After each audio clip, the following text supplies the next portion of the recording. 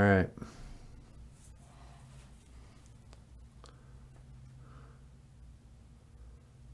How do I start? She said it's none of my business, but it breaks my heart. And dropped a dozen cheap roses in my shopping cart. I made it out to the truck without breaking down. I guess everybody knows you in a speed trap town. I have a confession to make. After a lifetime of staunch close-mindedness for all things country music, and maybe it's after I started driving a pickup truck. I don't know. Something happened. I might have already been in my 50s before I discovered the poetry of country music lyrics. And like, it's not just some of them. Most of them. The most underrated thing about country music is its lyrics. People don't even understand how beautiful the singer-songwriters and how adept and good. And I have a Bachelor of Arts in English Literature. I studied poetry. I also had kind of a minor in creative writing, you know. And I've memorized from the greats, from Shakespeare to William Butler Yeats, Irish poets, all this stuff.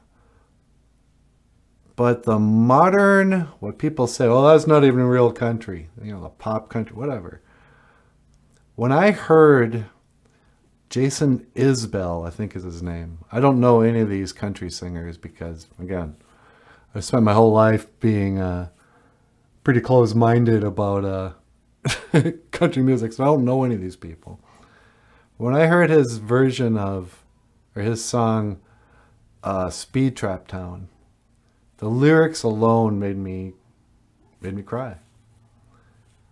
You know, he understood and spoke beautifully of the experience of people like me who grew up in small town, rural Minnesota, which so much of this country music is kind of based on. The aesthetic is like, I think I heard 10 seconds and thought it was awesome. Recently there's a big outcry of a song called Try That in a Small Town or whatever. They're like, hey, that's racist. I was like, what? Come here and say that. You don't get to call people racist in small towns without getting your ass kicked. You know, that's the whole point. But you know, I found in my middle age, I love hearing about my experience.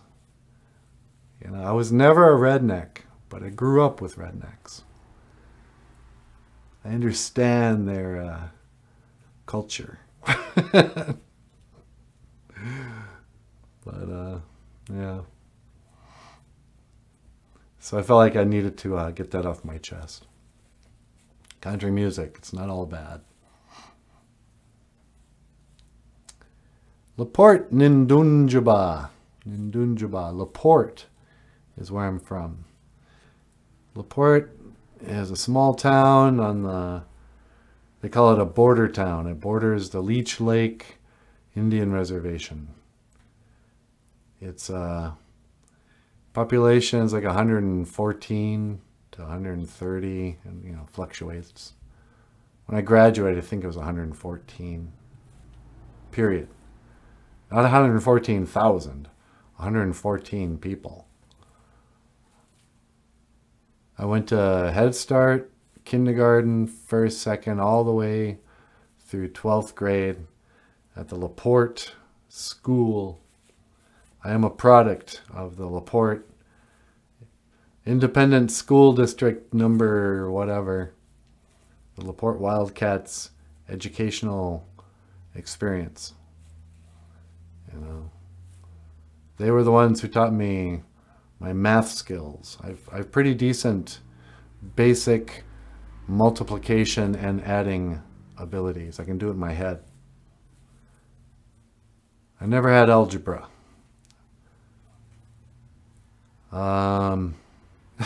Whatever. Taught myself how to read. Don't you love that when schools, you know, I saw this like one thing, it was at a school, it was a sign or something that said, if you can read this, thank a teacher. I was like, what? No. Do you think I couldn't read and I came to school and a teacher sat me down and said, this is the letter A. A is for apple. Ah. I mean, yeah, they walk you through that, but you learn how to read on your own. You know, unless you have a terrible mom, your mom reads to you when you're a little kid from Dr. Seuss, Where the Wild Things Are. There's pictures and you hear somebody reading the words. Pretty soon you memorize the words, looking at the words. And you start reading Charlie Brown and simple things and you figure out, yeah, you know, I guess somewhere along the line somebody probably told you, yeah, CH is ch, you know. But teachers don't teach kids how to read. You know, if your kid doesn't know how to read when they go to school, you know, they call the authorities. It's like, I think there's neglect going on at home. This kid doesn't know how to, you know, it's like not being, you know, if you can use the bathroom, thank a teacher. Like, no, the teacher didn't teach me how to use a toilet. I don't remember how I learned that, but I figured it out somewhere. I wasn't a teacher. But what did teachers teach me? To distrust authority. That was one thing. My school experience was a lot like a Pink Floyd music video in a way. I mean, we didn't have to wear uniforms like in England, but the teachers did take any opportunity to you know, belittle and degrade us. How's that go? When we grew up and went to school, there were certain teachers who would hurt the children any way they could, by pouring their derision upon anything we did, exposing every weakness, however carefully hidden, by the kids. But in the town, it was well known when they went home at night, their fat and psychopathic wives would thrash them within inches of their lives. Ah,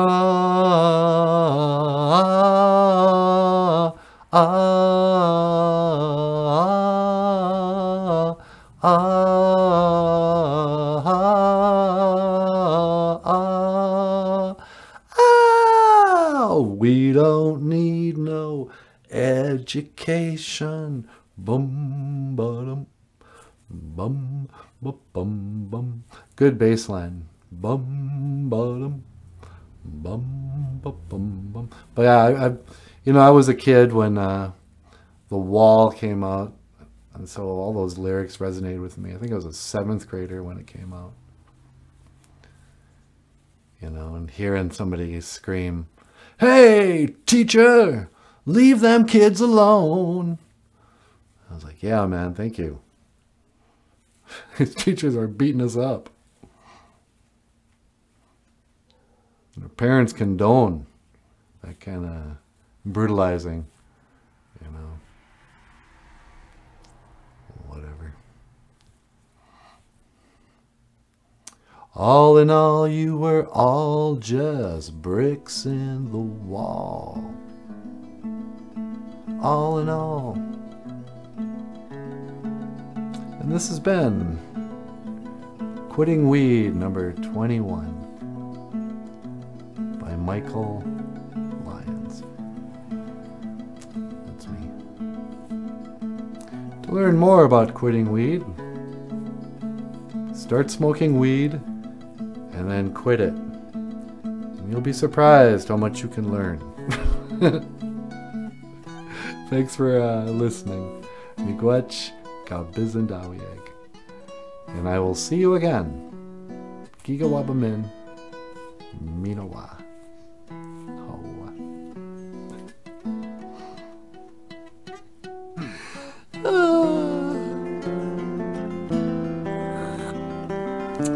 Okay, hey, BOOZHOO! BOOZHOO! Welcome to BOOZHOO, NANABOOZHOO. I am NANABOOZHOO. And I am Natasha! And we'd like to invite you to join the BOOZHOO Crew membership channel.